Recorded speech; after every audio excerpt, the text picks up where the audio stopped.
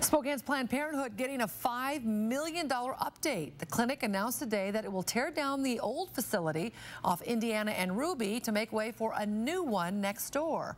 KXLY4's Caiti Currey has more.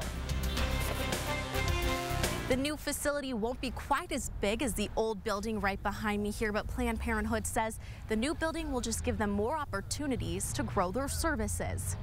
Planned Parenthood has called this building home for over 3 decades. It's been the epicenter of both praise and protest. But it's time for a change.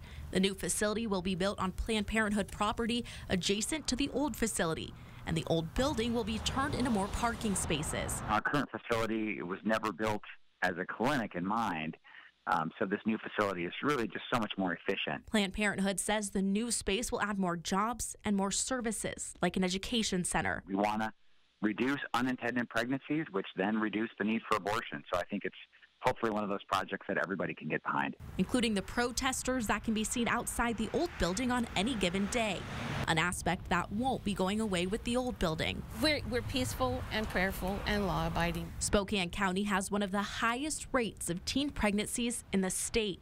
Planned Parenthood believes that is a concern our community should be prioritizing. Making abortion illegal doesn't solve the problem. Things like investing in education, that's the way to solve the problem.